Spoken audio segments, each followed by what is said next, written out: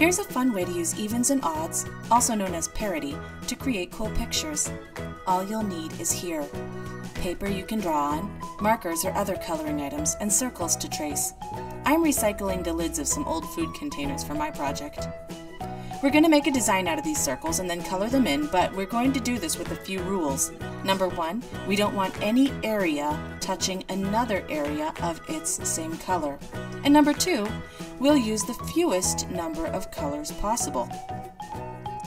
Can you make a design out of circles that you can color in completely without any area being side by side with another area of the same color? Think about it now. How many colors do you think you would need to use to do that for a picture like this? It may surprise you to learn that I can fill this in using only 2 colors and still have no 2 areas of the same color touching. Just to show you what I mean, here is the picture colored in with blue and green, and as you can see, the blue areas are touching and the green areas are touching. This is incorrect. In this picture, no 2 blue areas are touching and no 2 green areas are touching. This is correct. Could you do that with this shape? Yes, you actually can. These 3 circles make 7 spaces, and as you can see, we can color them in using only 2 colors without 2 adjoining sides of the same color. Now what if we had a much more complex design? Could you color this whole design in without having 2 adjoining areas of the same color? How many colors do you think you would need to make that happen? It may surprise you, but you can color this whole crazy pattern in, having no 2 areas side by side of the same color, and still only use 2 colors, and here's the proof of that. Drawing and coloring shapes like this is a fun, easy way to play with geometry. You can try it for yourself with paper, markers, and something shaped like a circle that you can trace. If you're using markers, make sure that you're going to keep the area clean, and also make sure that you have nice, dark lines. It always looks better if the lines that you make are easy to see. Choose colors that you think will look nice together, and create your shapes and fill them in like this.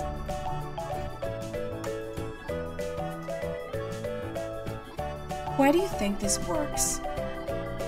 Every time you make these shapes, you can fit them together however you like, and the 2-color technique will always come out properly. Let's take a closer look at our shape to answer that. Pretend each line here is a fence. Count how many of them you would have to cross as you color in the shape. Starting from the outside and working our way in, we can count the lines we cross. Here, we are jumping over the first fence. Here's the second. Here's fence number 3. Look at the numbers next to the colors where we see them. 1 and 3 are green, and 2 is blue. There's an important pattern here. Can you spot that pattern by looking at the more complex shapes with its areas numbered as well? Spaces 1, 3, and 5 are purple, and spaces 2 and 4 are orange. Now can you see the pattern? 1, 3, and 5 are odd numbers, and 2 and 4 are even numbers.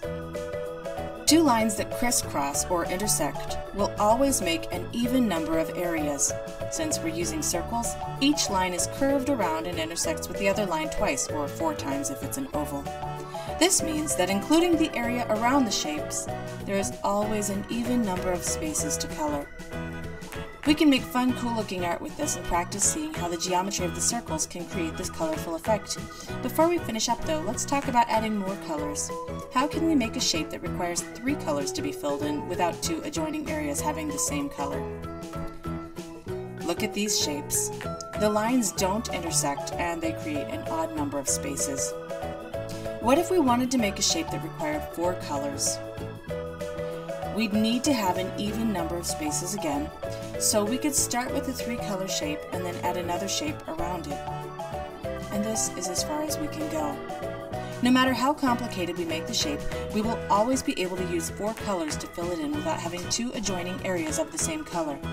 Mathematicians talk about this as the 4-color theorem. Although many have tried, no one has yet been able to find a shape that would be so complicated that it would require at least 5 colors for for a person to be able to fill it in without two areas touching that are the same color.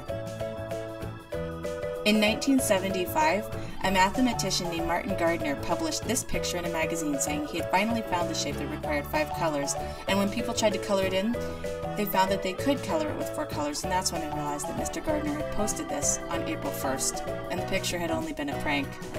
People are still looking today to see if there's anything more complex they can do with the 4-color theorem, but at this point, it is standing as it is.